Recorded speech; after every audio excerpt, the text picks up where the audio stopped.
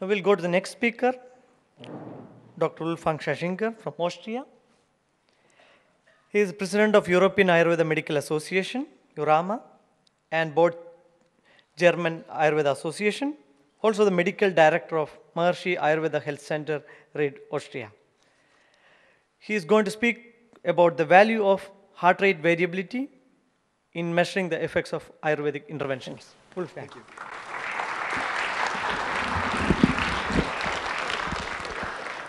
I want to start with some humor. Among all the science, happiness and humor are very important for health. So it's a joke, and it's a joke, an Ayurvedic joke.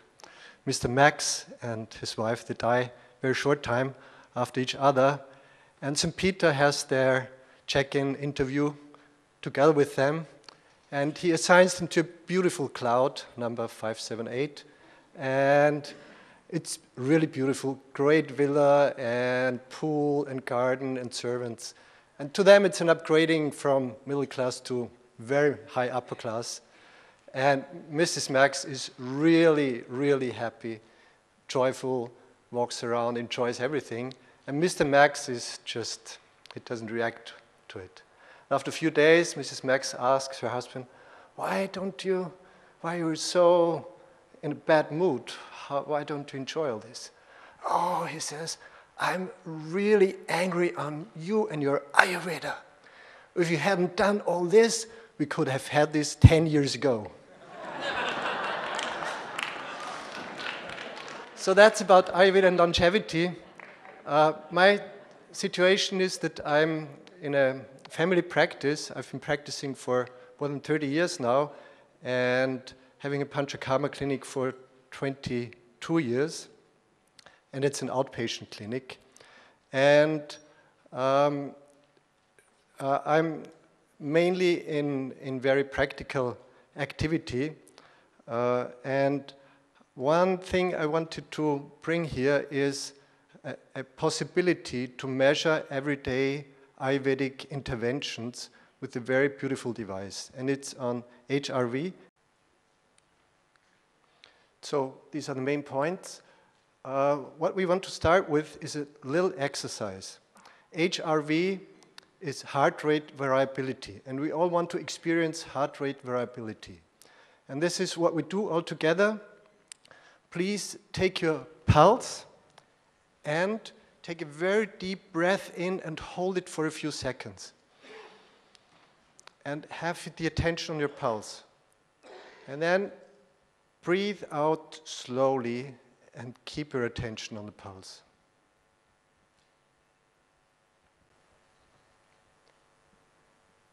Can you tell me what you experience? Is there any experience with regard to the speed of your pulse when you breathe in and out? Yes, it gets slower when you breathe out. It gets faster when you breathe in. When you breathe in deeply, it gets faster, and when you breathe out, it gets slower. And this is what is measured in the ECG, and there's a term in medicine, and that's called the respiratory arrhythmia. This means with every breath you take, your heart rhythm changes. And this is a very old finding before the times of ECG. You have here a quote of a Chinese doctor of the 3rd century, and the quote says, if the pulse rhythm stays as regular as the knocking of the rain on the roof, the patient will die within 4 days. So this means that this arrhythmia is physiological. If it subsides, life is really in danger. And what was found out is that this arrhythmia has very great significance, and it can be measured throughout the 24 hours. Where do I have to point? Okay.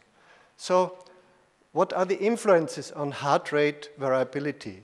It's circadian influences, it's the basic rest and activity cycle, it's peripheral circulation and blood pressure, and it's the respiratory sinus arrhythmia.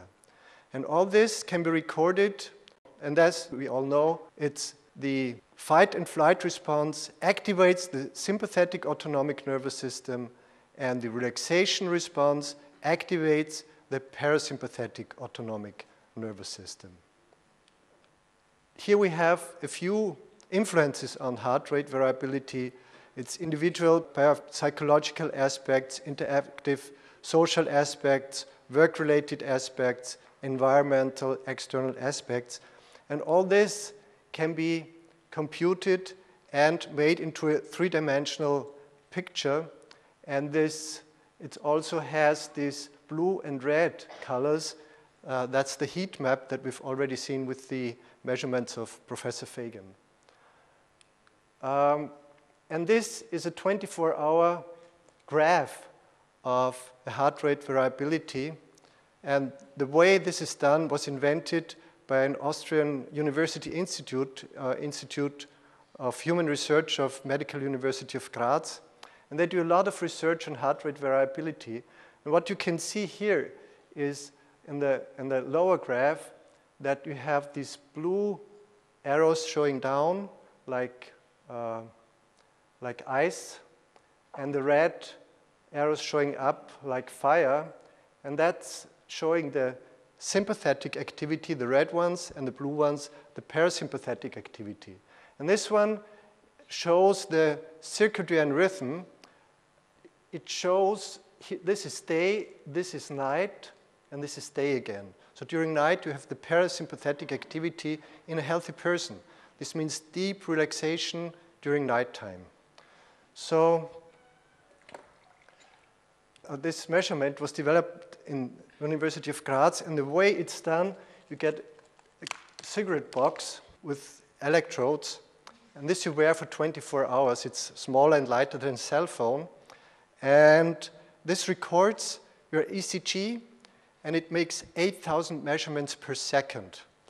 And it has a 16-bit calculation, that's 60,000 calculations per second to calculate the arrhythmia. And this is a very, very precise measurement, and this has a chip in it, and you just insert it in the card reader of your computer, and then you transfer it through the internet to the university computer, and they make this graph that you've seen before. And they have also a 24-hour online service. And one thing that's interesting is that they have preparing a cell phone application for this measurement. So it's important to have a very exact sampling, because if it's not exact, this is with unexact, you have just a few dots and estimations, and with exact, you have a lot more precision in the measurements, and the interpretation is much more precise. So here is one of the printouts. When you do the measurement, then you get a record from the university, and it's a 3-page printout that has all the data in it. And here again, you see this very beautiful circadian rhythm. And in this next one, on the left side, you see the maintained circadian rhythm with the blood pressure drop during nighttime and the vagus activity during nighttime. And on the right-hand side, you only see the red arrows on the third line. This means this is a person who just can't relax. And this is one of these persons who already have the knocking of the raindrops very, very regularly. So the adaptation to circadian rhythms, to other rhythms, is very, very reduced. And this is also a sign of disease coming. So it's a very, very good measurement, assessment of many diseases, for example, for risk of burnout, for hypertension, and many other modern ailments. So I did 2 patients to show you, and one is a patient who received an Amapachana treatment to show you physiological purification, how does it affect the HRV, and one patient was instructed in TM and we just did a measurement during instruction and on day 4 of checking. So everybody knows what AMA is. I don't have to relate to this one. Amapachana, in our clinic, we have a very nice package. This is very practical. The patient, after consultation, gets its package of Amapachana for 1 week. It contains the tablets and the rasam, the powder for the rasam, and the instruction for diet. And doing this brings the patient in a better circadian rhythm. So the morning preparation purifies the kapha stan, the lunch preparation purifies the pitta stan, and the evening preparation purifies the vata stan. And this is how the physiology is purified and the biological rhythms are regained. So this is about the meals, light food, hot water, go to bed before 10 p.m. So this is this one patient who did this Amapachana. It's a male shift worker, and his diagnosis was burnout with insomnia, indigestion, hyperacidity. He had reduced appetite, loose motions, and he had really intense pitta vritti and agni mandya in his pulse. So he had this Amapachana, and we have the measurement before the treatment, and you can see again, you have all the red arrows, so it's pure sympathetic activity. Only in the last phase of his sleep, he gets some very short phase of parasympathetic activity. And then he did this Amapachana. During Amapachana, he experienced increased tiredness, but better sleep and better appetite. And 1 week after Amapachana, he had an increased depth of sleep, more energy and motivation during the day, good appetite and digestive power, and no more pain in the stomach. And here you can see that the sympathetic activity during nighttime was significantly going down. He did not yet develop a good parasympathetic activity, and maybe with 2-3 more courses of this Amapachana, even this would have been achieved.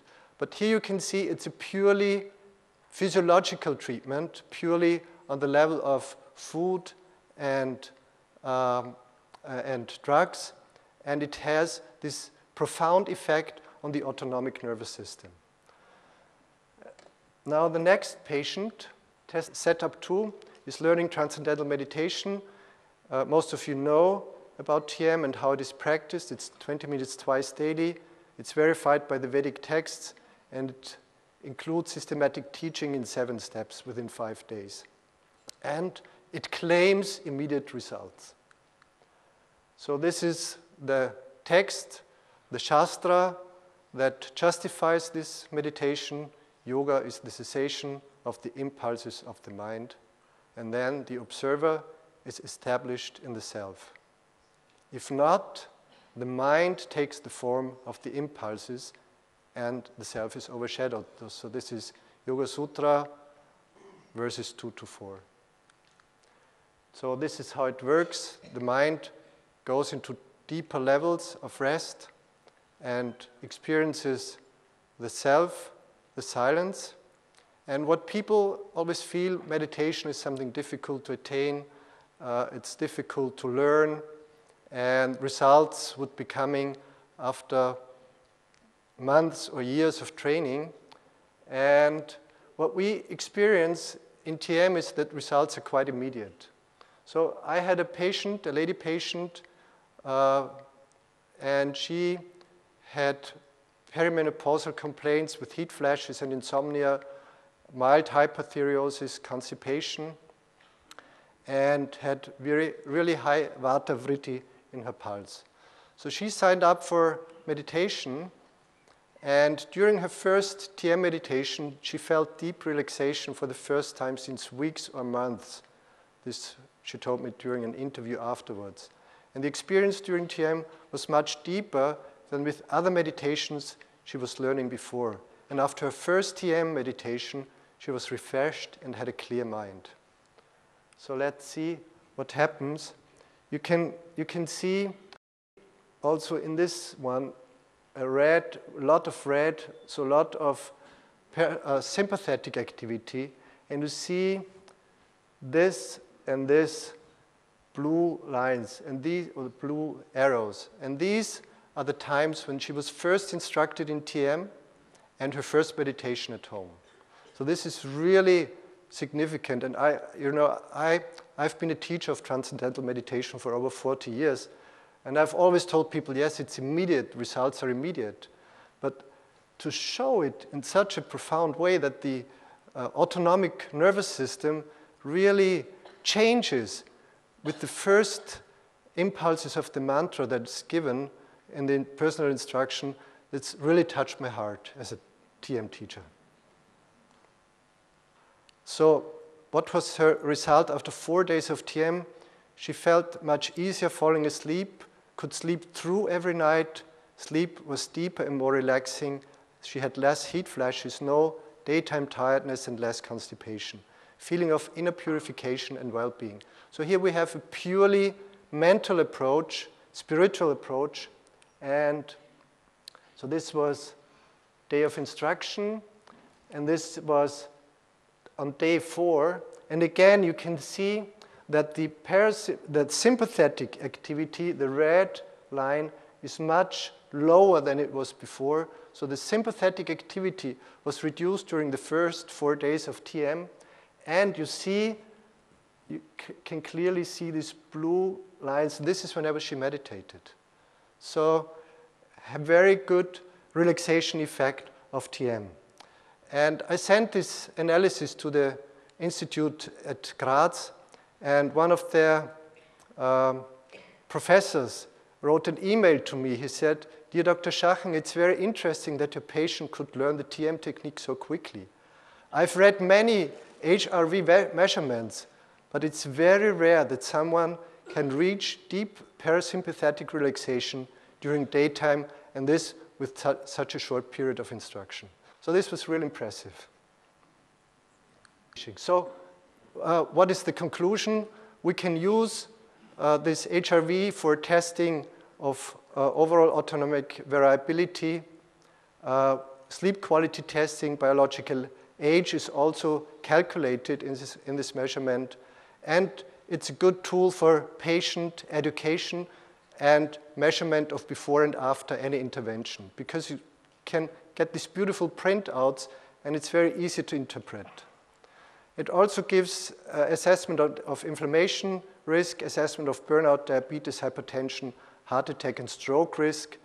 And it could also be a very good tool for research in Ayurveda. Thank you for listening.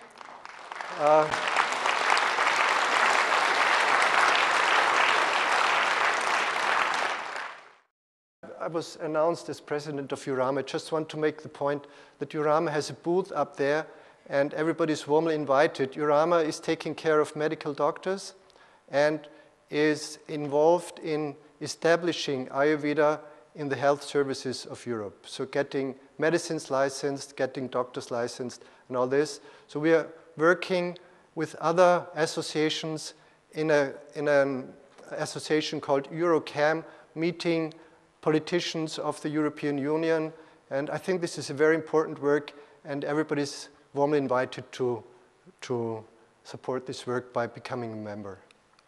And this is the 5 pillars of vitality that I teach my patients, and this is the end. Thank you.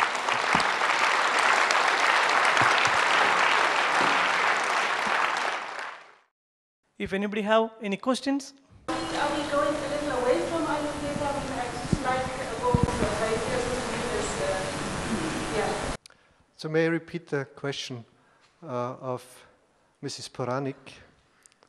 The question was, don't we move away from Ayurveda when we use these technical devices like HRV measurements?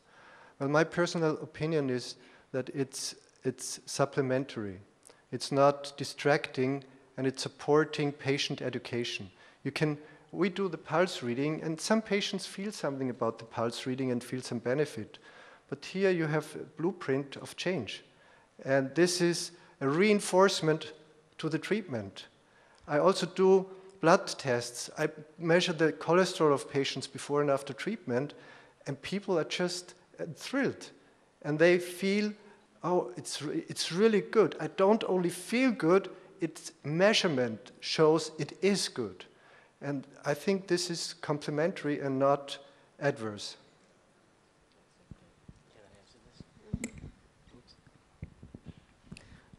Just want to add to this because I completely agree with you, Wolfgang. And as from what I feel and what I've also learned from my Ayurvedic teachers is that you can make use of modern diagnostic tools in the sense of an extension of our sensory senses of perception. And I think the biggest danger is if we, give away our sensory organs at the door and just rely on Western diagnostic tools in general, also on conventional, but also in Ayurvedic medicine, then that's a big problem. But if we use it and if we do our interpretation according to Ayurvedic principles, which you can do. If you have an ultrasound and you see something in the ultrasound, you can also do your interpretations according to Ayurvedic principles and not only to conventional principles. So I think it is very useful to also make use of modern Western diagnostics from an Ayurvedic eye. I also want to say I really agree with my two boys here on the sides.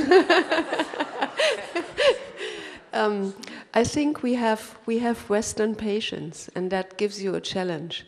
So that means we heard this morning nice talks about the sattva which we have to ignite in the patient. And one thing is they feel well, that's why they come back. But if you can really show, this is all the thing about the science, but you can really show objectively, this is the blood test, this is the heart rate variability, or all these things, they trust more. You can show them the EEG things, what happens during the meditation. They will trust more. That means they relax. Their parasympathicus goes up, and that's exactly what we want. Thank you.